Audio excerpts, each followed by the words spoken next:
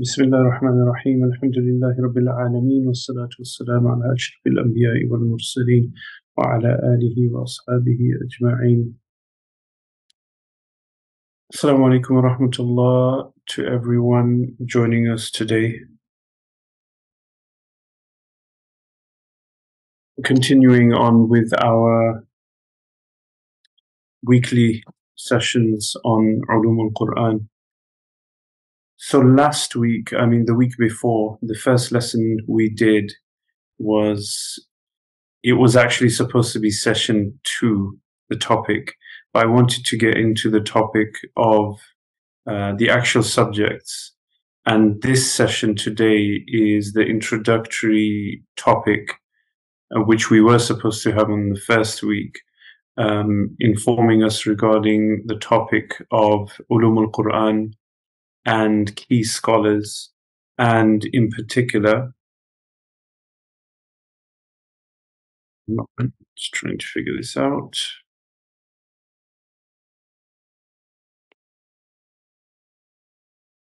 Okay. One moment, it's not working for some reason. Bismillah. Apologies, let me try and fix this. Share, let's try this one. Okay, Bismillah. Bismillah. It's not working. Oh, there we go, Alhamdulillah. Right, so the subject of Ulum al-Qur'an, and also we want to talk a bit about the book. This is the book. This is one of the versions of the book, right? An approach to the Quranic sciences, Ulum al-Qur'an, actually written in Urdu, and it was translated into English. And we'll speak more about the book in a little while. But first of all, I want to talk about the topic of Ulum al-Qur'an. Ulum means sciences, subjects, and Qur'an obviously is the book of Allah subhanahu wa ta'ala. So all of the sciences connected to the Qur'an. Apologies. Purpose of study. Why are we studying? Again, we briefly mentioned this 2 weeks ago. Why are we studying this? So we're studying this because, number one, we want to know what Allah is saying to us, to better understand the Qur'an, right? It is the book of Allah subhanahu wa ta'ala. It is our first and foremost primary source. And so it's only appropriate that we should know what Allah subhanahu wa ta'ala is saying to us. I remember before I ever started on the journey of seeking ilm, a teacher once asked me, so the teacher was holding a separate lesson for a couple of students, which was a lesson on the translation of the Qur'an. And so he finished the lesson and then he turned to me and he said to me, Shoiab, have you ever thought to yourself what Allah subhanahu wa ta'ala is saying to you? And I thought about it and I was like, yeah, of course, all the time. Sometimes I sit in the khutbah and I'm wondering, the khutbah is a talk, is a lecture, is an address. And I'm wondering what the Imam is saying. And sometimes we're praying salah. Right now, subhanAllah, we're in Ramadan. And so many of us have the opportunity of praying Taraweeh. And subhanAllah, what's the Imam saying? So many fascinating stories and anecdotes and advice and warnings. But we have no idea what they're saying, what it's saying to us. So I told my teacher, of course, and then he said, why don't you enroll in a class that teaches Arabic and the subjects of the Quran, Ulum al-Quran. And subhanAllah, ever since then, I haven't looked back, alhamdulillah. So number one, why do we study Ulum al-Quran? To get a better understanding of the Quran and to understand what Allah subhanahu wa ta'ala is saying to us. The second reason is to build a lasting relationship with the Quran. Again, since it's our primary source and it is our foundation, the foundation of our deen, it's incumbent upon us to try and build a lasting relationship with the Qur'an. The third reason why we study Ulum al-Qur'an is to invest in the Qur'an, right? As we mentioned a couple of weeks ago, we invest in the things that we care about, the people that we care about, celebrities, sports teams, books, etc. And so the Qur'an, subhanallah, this is one way in which we can invest in the words of Allah subhanahu wa ta'ala. And finally, last but not least, but also there are arguably many other reasons for studying Ulum al-Qur'an. Finally, is to strengthen belief, strengthen and defend your iman, right? Unfortunately, and this is one of the things that we're going to talk about in this course, unfortunately, there have been people who will always try to undermine the Qur'an and object to the Qur'an. And if we don't have the necessary tools and information at hand, then we will not be able to defend our deen. SubhanAllah, the deen doesn't need defending, but SubhanAllah, for our own benefit and the people and other Muslims.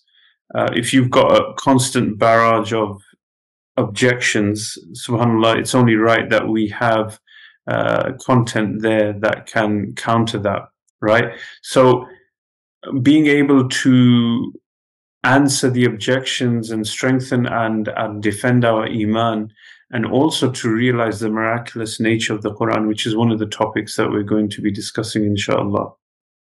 So this is why we are studying this topic, Ulum al-Quran. Before going into any subject, before studying any subject, there's a couple of key points you need to be aware of, right? And this is information that is integral to the topic. The first point that we need to be aware of is the literature review of that subject, right? Literature review is basically a list of the earliest literature written on that subject up to now, and what are the main books, and who are the main scholars, and who are the main names that you're going to see again and again. So it's best we begin by discussing the literature review of Ulum al-Quran. So it's gone through many stages. But if we consider the first stage of Ulum al-Quran, it was when you had scholars who would write literature, but it was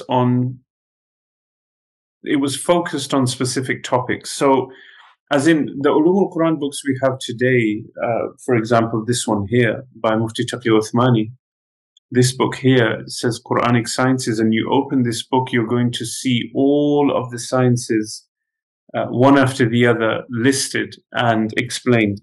But the earliest books were topic-specific books, right? So they would have one genre and they would basically just write on that genre. So the earliest that was the system. Some of the earliest books were, for example, Abu Ubaid Qasim ibn Salam's book on abrogation. Abrogation, nasikh and naskh, right, is a topic that we're going to discuss, inshallah. Naskh in the Quran, certain verses have been abrogated by Allah subhanahu wa ta'ala. Sometimes the recitation is abrogated. Sometimes only the meaning is abrogated. Sometimes both are abrogated, right? So we'll discuss that, inshallah. But these were some of the topics that were written initially, specific books on the topic of abrogation.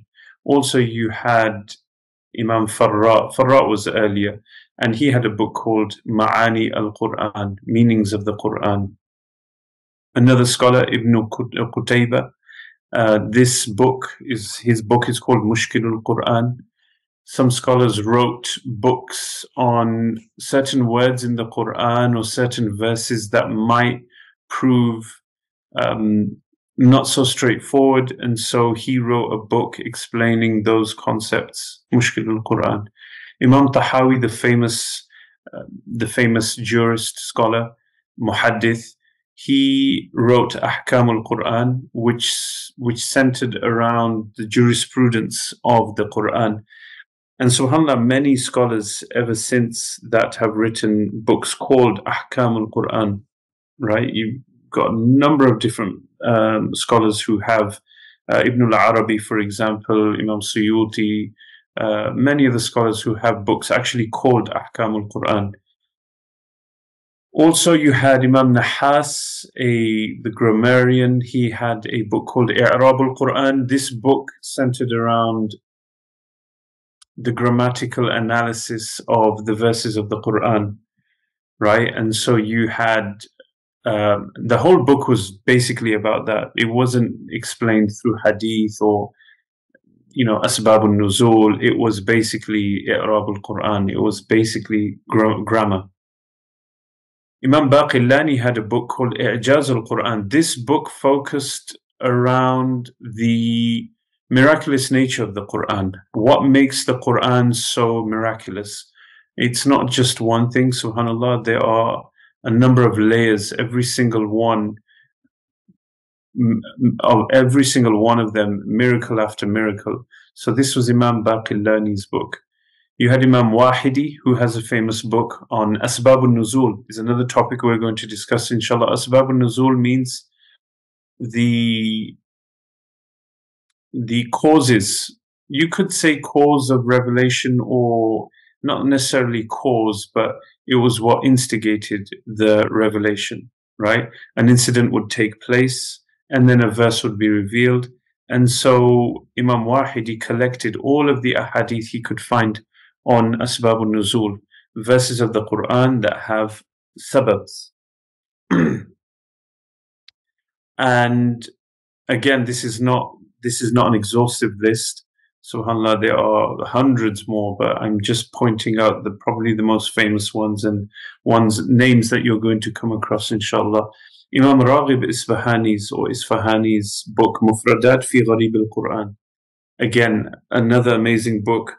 This one focuses on it's basically a dictionary. It's like a dictionary, and words that need further explanation in the Qur'an. He has an amazing discussion of all of those words, their variations, the different types of meanings that they can hold, and so on and so forth. The next stage was collated topics. So as we said, the first stage, all of those books that we've just mentioned, they were books centered on a specific topic of a science of the Qur'an. After some time, what scholars began to do was they began to collate these topics, and they began to collect the information and present them all in one place.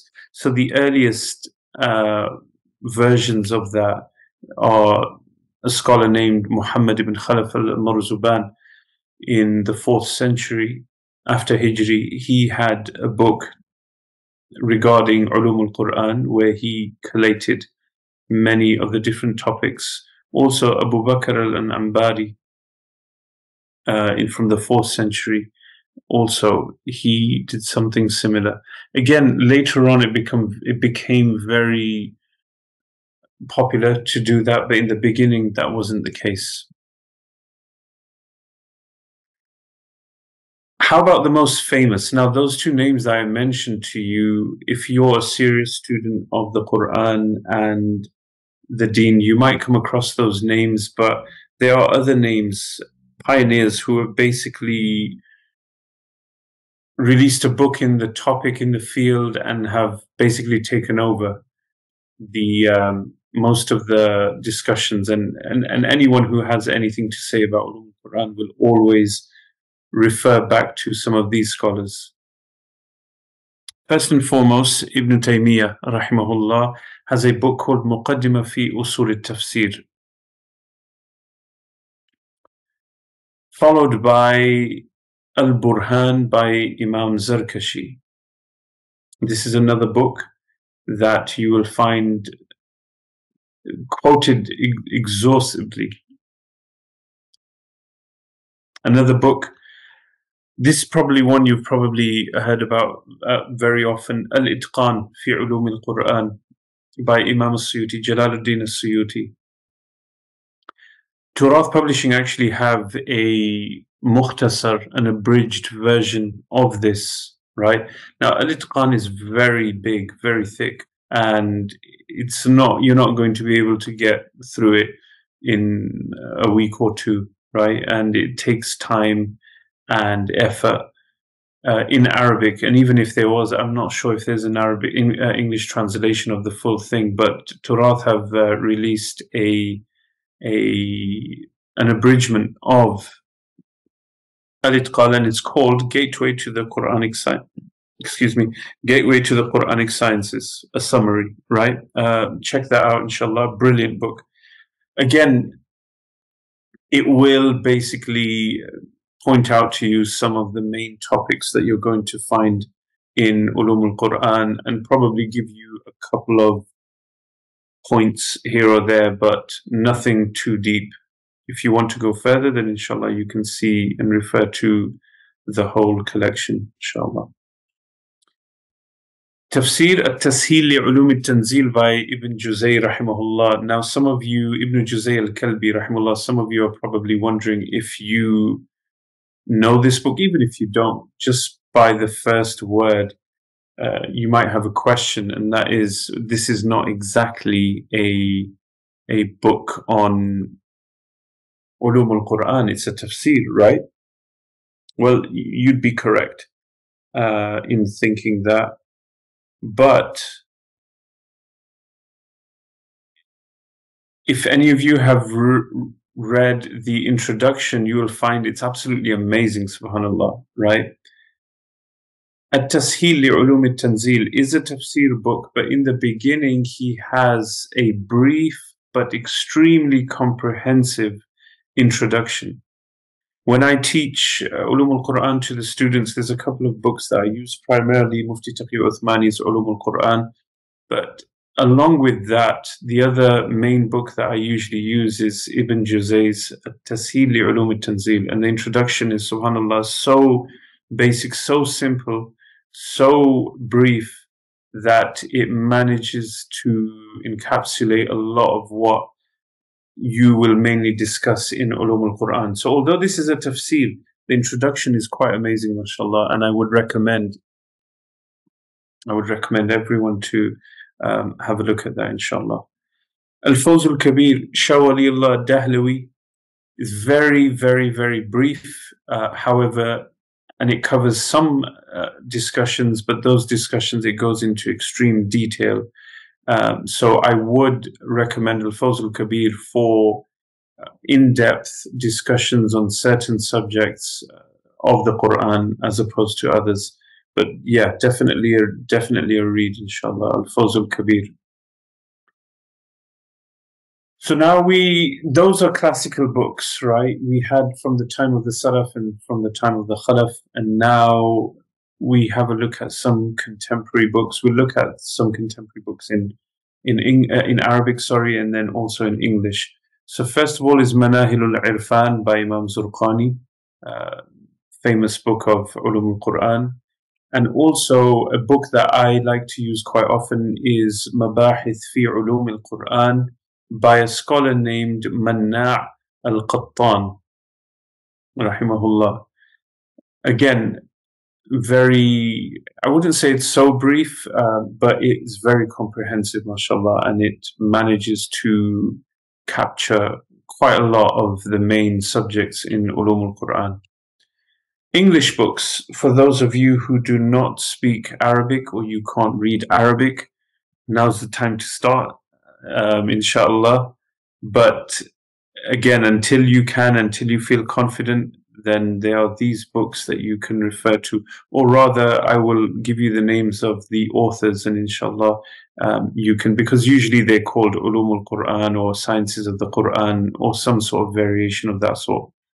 So you have a book by Yasir Qadi, Abu Ammar Yasir Qadi, the famous Yasir Qadi that many of you are aware of from the internet.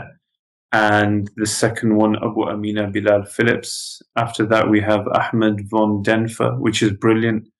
his book really does engage with a lot of orientalist methodologies. So that's definitely a must read.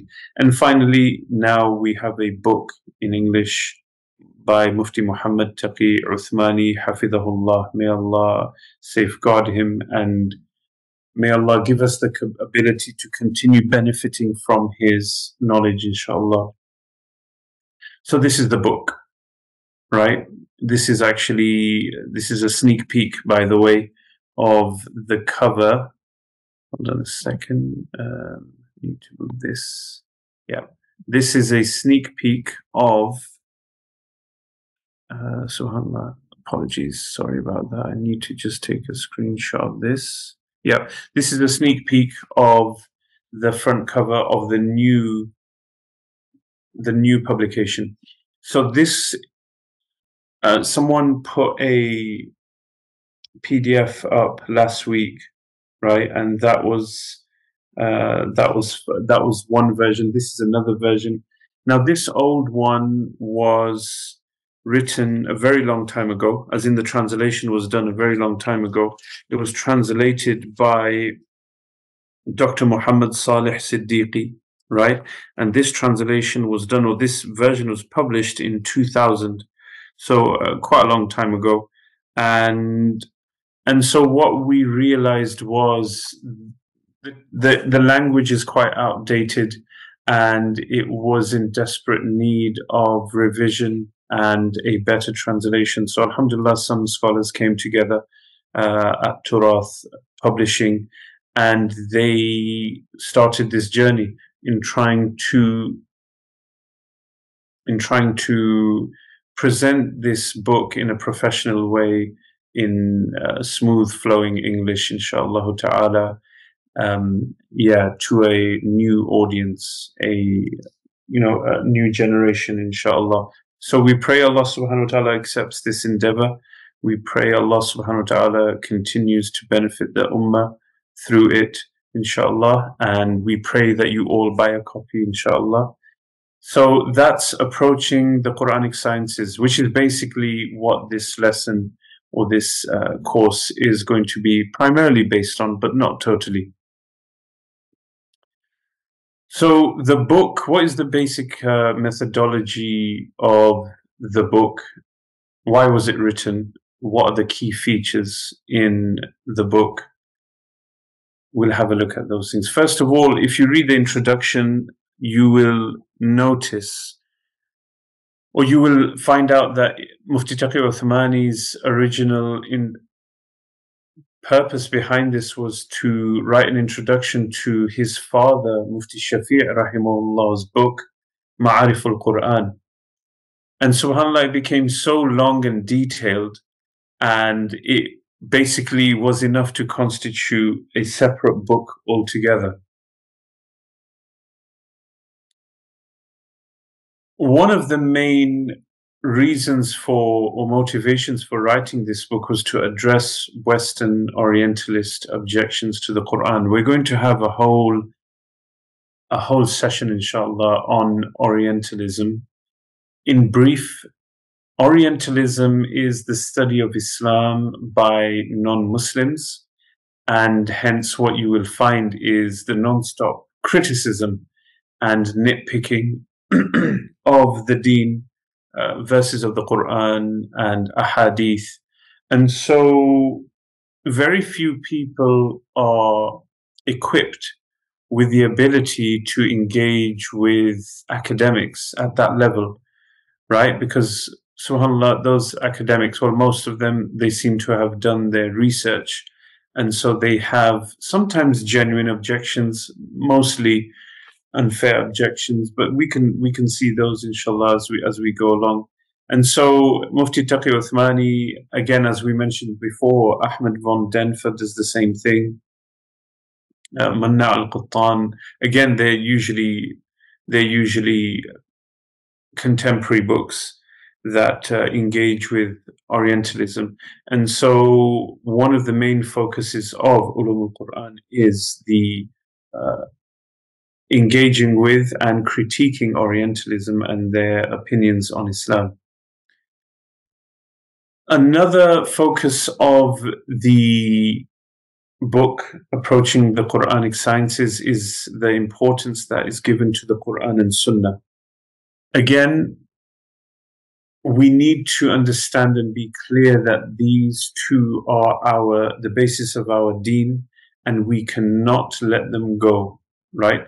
Many people nowadays will take the Quran and leave the Sunnah. Others will, subhanAllah, try to get rid of both, na'udhu billah, and still claim to be a Muslim, unfortunately. But subhanAllah, Ahlul Sunnah wal Jama'ah, we take the Quran and we take the Sunnah, and we take it very, very seriously. In addition to that, however, Mufti Taqi Usmani does make use of logic and rationale to establish certain points. For example, the belief in Allah subhanahu wa ta'ala, the need for revelation and abrogation. So he will present the proofs from the Quran and Sunnah, and then he will present the logical proofs, right? Now, one thing we need to understand, and we will probably reiterate this again and again, and it's something that Mufti Taqi Usmani reiterates again and again, and that is that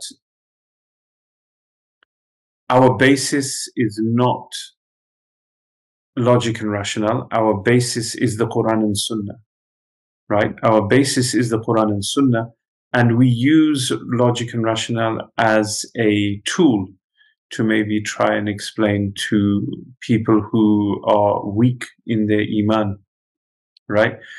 So we don't base our deen, number one, or first and foremost, on logic and rationale, and then we see what the Quran and Sunnah says. No, we don't do that. We see what the Quran and Sunnah say, and then we use logic and rationale to try and understand those points. One thing you'll find about Ulum al-Qur'an is it's a tad repetitive sometimes, but not without reason, right? The repetition that you'll find in this book actually highlights the important messages that need reiterating. So you'll find again and again Mufti Taqi Usmani stressing something about the Quran and the Sunnah, or stressing something about the need for revelation. And there's always a reason for that, subhanAllah. So that's the methodology of the book of Approaching the Quranic Sciences. Let's have a look at a brief outline and in brief touch upon some of the topics that we will find therein. So section 1, there's actually 2 sections, right? The book is split into 2 sections. The first section is about 2/3 of the book, and the second section is the last third. The first section is regarding the sciences linked to the Quran, right? And the second is the discussions linked to tafsir. So 2/3 of the book, topics linked to the Quran, and the last third is discussions linked to tafsir. Let's have a look at each of these. Bismillah. First of all, revelation. So the sciences linked to the Quran, the first topic that Mufti Taqi Usmani discusses is the topic of revelation, right? The types of revelation, the methods of revelation, the need for revelation, how did the revelation come down, right? So that's number 1. Number 2, history and preservation of the Quran, which we will discuss inshallah. Further, he discusses Meccan and Medinan verses. I think we touched upon this very briefly in the first week. So inshallah, we'll also, Mufti Taqi discusses that. We'll also look at it inshallah. Asbab al-Nuzul, we spoke about this already briefly. Ahruf of the Quran. Now, Ahruf of the Quran is a very, very, very lengthy discussion. We're not going to go too much into it unless it's by demand and request, then we possibly can.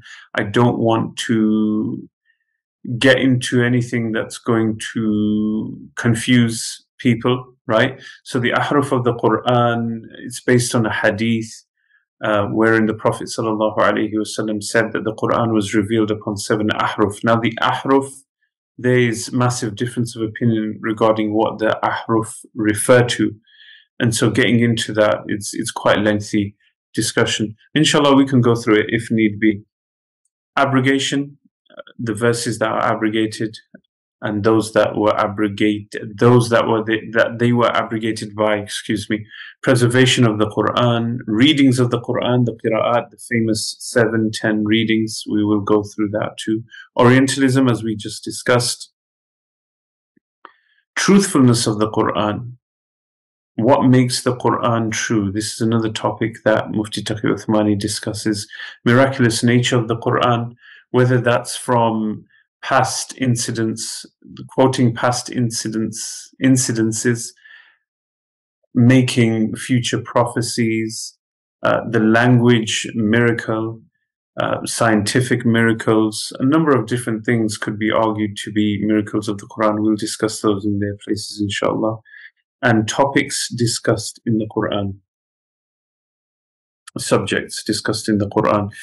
And the second section is, as we said, discussions linked to tafsir. This will discuss, number one, sources of tafsir, reliable and unreliable. And in addition to that is the topic of Isrā'īliyāt. We'll have a whole session on this, inshallah. Isrā'īliyāt, something that's very important. Isrā'īliyāt are basically narrations that have found their way into Islam and literature of tafsir, but they have their source is from Christian and Jewish sources, basically. So, inshallah, we'll discuss that. Can we take those things? What can we take? What can't we take? Can we trust them? And so on and so forth. Also, principles of deriving tafsir. What is needed for deriving tafsir? Many people, unfortunately, think it's quite easy to do tafsir, and they think all it takes is 5 minutes of pondering over a verse, and they think, yeah, subhanallah, that's good. You know, I think, subhanallah, it means this.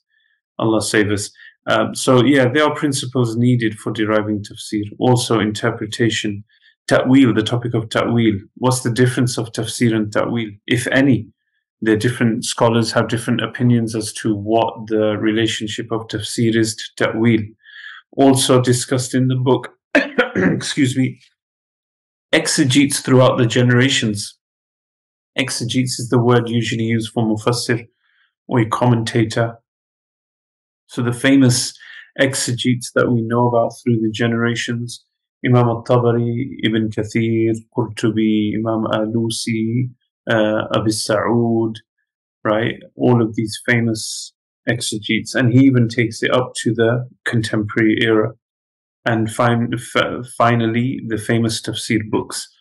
So this is, in a nutshell, what the topic of Ulum al-Qur'an entails, and what we will, inshaAllah ta'ala, some of what we will be studying over the course of the next 8 to 9 weeks, inshallah ta'ala.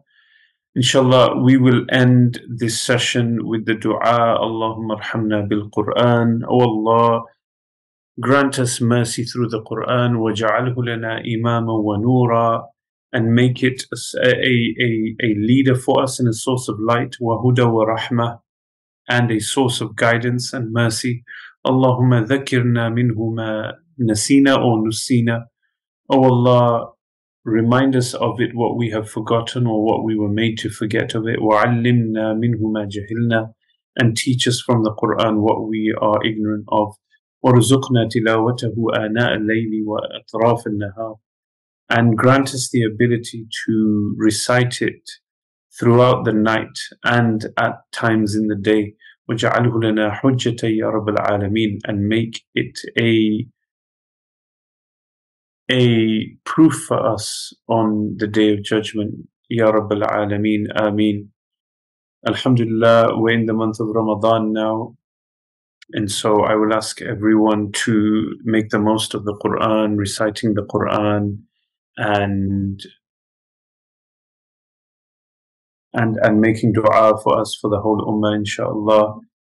Just a quick note, last week, we were supposed to have lesson last week, but we didn't, because unfortunately, in our local area, in our madrasa, our main Shaykh al-Hadith, our teacher and spiritual guide, Shaykh Adam rahimahullah, passed away last week, Thursday. And so from Thursday all the way to Sunday, it was a very hectic time.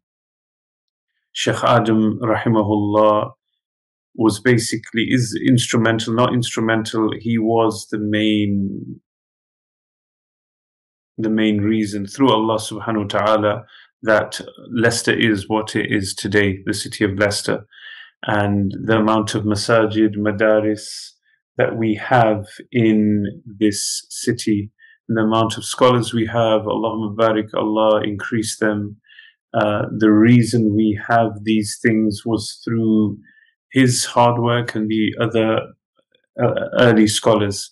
And so his passing was a great loss, not just for the city of Leicester, but for all of UK and even the world, subhanAllah. And so, yeah, we ask Allah subhanahu wa ta'ala to elevate his status in Jannatul Firdaus.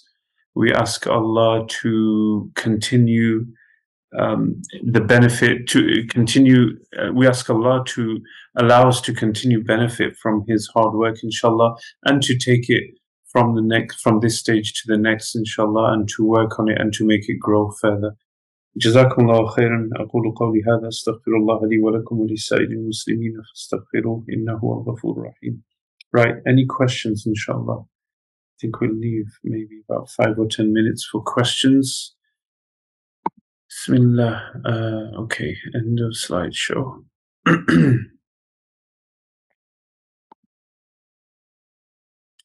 Assalamu alaikum, Shaykh. I'm Mazhar. Alaikum assalam wa rahmatullah. How are you, Mazhar? You okay? I'm good. How are you? Alhamdulillah, Allah's fadl. I'm well. Good, mashallah. Shaykh, in the early section of this presentation, Yes. in the literature review, you mentioned about Ijazul Quran by Imam Baqillani. Yes. And you talked about how he talks about, various layers of the verses of the Quran, Yeah. etc. So it immediately, brings to mind this category of tafsir called, tafsir Ash'ari. Yes. And many tafsirs then come to your mind, like Tadabbur al-Quran by Shaykh Amin Islahi. Yes. And recently I came across this tafsir. I think it's called Ta'wil al-Quran by Imam Kashani. Okay. So they are very alluring if you read them, very metaphysical in nature.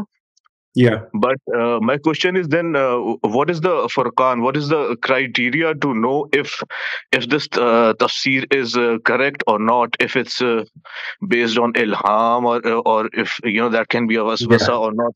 Because right now you also mentioned in the section 2 of Taqi Usmani Sahab's book, it talks about the principles of doing tafsir. So yes. What are these principles that they follow when they come with something of tafsir Ash'ari category? Right, subhanAllah. So very good question, very important, and this goes back to what we mentioned about, subhanAllah, the Quran and Sunnah are integral for us, right? And so what you'll find is, you're right, there are, you have tafsir Ishari and tafsir Batini, and people take all kinds of interpretations out from the verses that can't even be justified. And subhanAllah, unfortunately, many of the Sufi or Tasawwuf inclined scholars, not all of them, some of them, they tend to, they're most known for this. But again, it kind of tarnishes the image of Tasawwuf and what it's really about, right? And so one thing that the scholar, sorry, it's just left my Ibn al-Qayyim al-Jawziyya rahimahullah, he mentions a couple of principles, and he basically says that any tafasir or ta'wil that you take out, there has to be, it has to abide by, he mentions about 4 or 5 principles, and some of them are, for example, I'll give you one of them, is it cannot outwardly go against the Quran and Sunnah. right? If there's something that, subhanAllah, a verse of the Qur'an mentions clearly, or a hadith mentions clearly that this verse of the Quran is regarding this, and then subhanallah, a scholar comes along and says, I've did tafakkur and tadabbur and I've come to the conclusion it means this, and it's completely going against what we find in the Quran and the Sunnah, and this would be a clear, flagrant going against the Quran and Sunnah, right? And so we wouldn't be able to take that kind of tafsir or that kind of ta'wil. We had, for example, there was a time I had to do some research on Shi'i tafsir and even Sufi tafsir. So there was a verse, Shi'i tafsir, subhanAllah, they mentioned in Imam Qummi, I think it was, if I'm not mistaken, Imam Qummi's book, and he says, ذَلِكَ الْكِتَابُ لَا رَيْبَ فِيهِ ذَلِكَ الْكِتَابُ. And again, if we look at ذَلِكَ الْكِتَابُ and what the context tells us, it's referring to the Quran. But Imam Qummi says that ذَلِكَ الْكِتَابُ, he says, أي Ali radiallahu an. Right? Now, this is a clear example of it's gone against the Quran and Sunnah, and it's just kind of following some of these, ideological ideas that certain groups have. So there are a number of conditions. Another condition is the verse, there needs to be some indication of that meaning in the verse. I'll give you an example of this. For example, in the verse of the Quran, مَنِ اسْتَطَاعَ إِلَيْهِ سَبِيلًا, regarding Hajj. So Allah says Hajj is necessary, مَنِ اسْتَطَاعَ إِلَيْهِ سَبِيلًا, for those who are able to manage a way to it. Now, مَنِ اسْتَطَاعَ إِلَيْهِ سَبِيلًا, if you look in the hadith, there's a explanation that the Prophet ﷺ gives, and he says الزاد والراحلة, which basically means conveyance and provisions. If you have conveyance and you have provisions, then that's enough. However, there's a scholar, Imam al-Tusturi, if I'm not mistaken, he says مَنِ اسْتَطَاعَ إِلَيْهِ سَبِيلًا means الذِّكْر وَالصَّبْر, dhikrullah and sabr. Now, that could be chalked up to be, oh man, subhanAllah, it's just one of these Sufi tafsirs, right? Just, just ignoring the hadith and going and giving another tafsir. But what's interesting about his tafsir is, number one, he does not say the hadith is wrong. So he says the hadith is there, but this is extra. And another point that he mentions is, if you look at the verses of Hajj, they all talk about a couple of things. They talk about dhikr, right? فَاذْكُرُوا اللَّهَ عِنْدَ الْمَشْعَرِ الْحَرَامِ. It mentions dhikr again and again and again. And it also talks about sabr. لَا جِدَالَ, لَا فُسُوقَ وَلَا جِدَالَ فِي الْحَجِّ. And so the way he derived that tafsir was based on other verses of Hajj. And so this is a clear example of a tafsir that someone has suggested, but it's rooted and it's connected to the verses, and there's some indication in the verse that this could be justified. When there isn't any kind of justification, for example, ذَلِكَ الْكِتَابُ أَيْ عَلِي, when there isn't any justification, in situations like that, you cannot take it at all. Well, inshallah, when we talk about sources of tafsir, we're going to look at this further in much more detail, inshallah, Brother Mazhar. So I hope that sheds some light on or answers some of your question. Yes, maybe something in details would satisfy me more. The thing is that if you this is something which I have always thought, that if in Surah Hadid Allah calls himself as-Zahir, and then he also calls himself al-Batin. Yes. And if he calls himself al-Zahir, then I think that there's going to be knowledge which leads to this attribute of defining the attribute of Allah being al-Zahir. And if he calls himself al-Batin, then there has to be something which defines the attribute of Allah being al-Batin. Now, if we make the criteria to understand batini meanings, if those criterias are zahir, you have to find proofs through the Quran bil Quran or through Quran bil Hadith, and if they are too literal, then aren't the criteria then wrong into understanding the deeper mysterious meanings maybe of the Quran? It's important that we take this into consideration, that we are not denying that there are batini ma'ani of the Quran. Without a doubt, no one can claim such a thing. Subhanallah, many of the meanings of the Quran people haven't even discovered yet. So no one can claim that, and if anyone does claim that, they would be wrong in claiming that. However, we cannot just leave the rules and regulations of the Sharia aside. There's a famous discussion, even in Mufti Taqi's book. He mentions that things like kashf and ilham and things like that. Many of the scholars believe that those things, mukashafat, that they take place. However, and this is very important, they cannot have the same level as established wahi, right? So you're absolutely right. Those things are there. They're possible, subhanallah. However, there is no way. Reason being is because the Quran and the established rules that the Quran parameters has set, and from the hadith, is wahi. We're going to read in next week's lesson, inshallah, that there are two types of wahi. You have wahi matlu, which is recited wahi, and wahi ghair matlu, which is the hadith.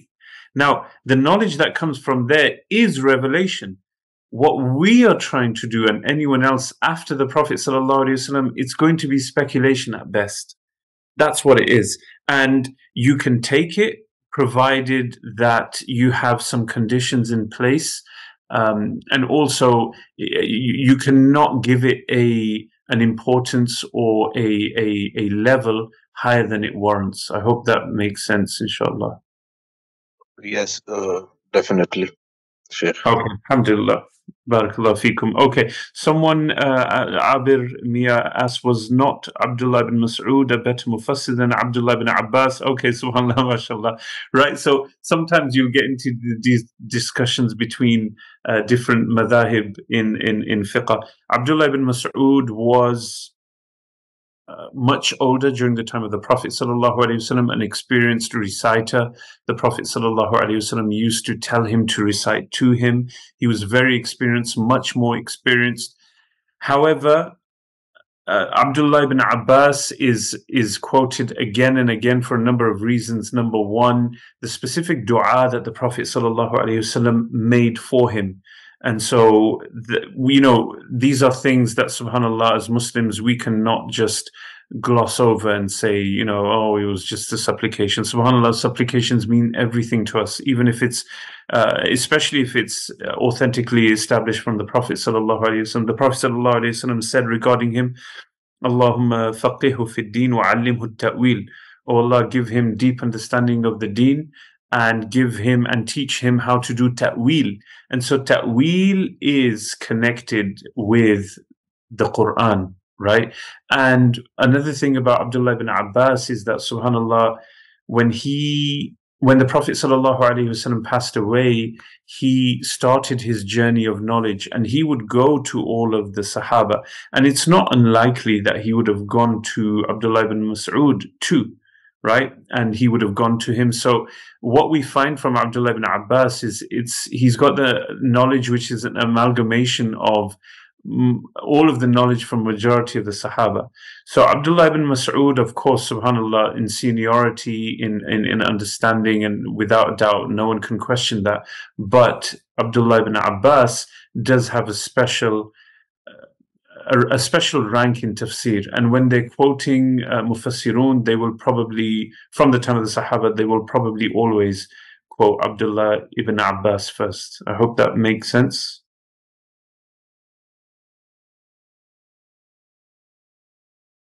وأنتم جزاكم الله خيرا. Right, I need. How do we get? Are there any messages here? Chat. No, there isn't. Okay, that's fine. Any on the? Yeah, any other questions? Or should we call it a day? Inshallah. Subhanallah, we're ever so close to iftar time here as well in the UK. So, mashallah, those of you who are here, Allah reward you.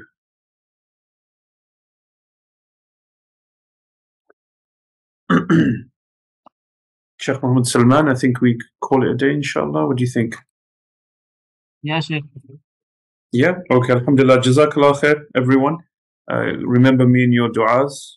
Allah accept your ibadat and your siyam and your qiyam. Jazakumullahu khairan. Wassalamu alaikum wa rahmatullahi wa barakatuh.